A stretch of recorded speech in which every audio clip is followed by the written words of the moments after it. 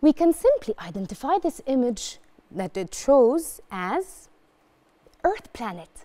In the first term, you studied the ecosystems and learned how organisms interact with each other and expressed these relations through food chains and webs. The Earth planet, where all living organisms live, consists of 4 spheres, such as biosphere, hydrosphere. And these are going to be the focus of the Can You Explain question.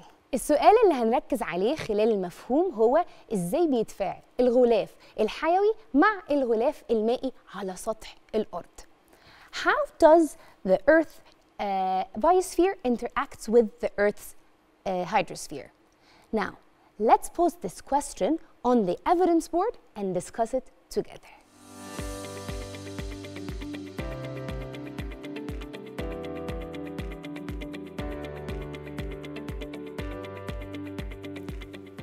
How does Earth's biosphere interact with the Earth's hydrosphere?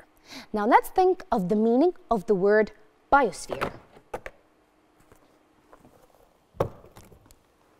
So biosphere includes living organisms and non-living things that are necessary for their survival, as they live in ecosystems. Now, what about the hydrosphere?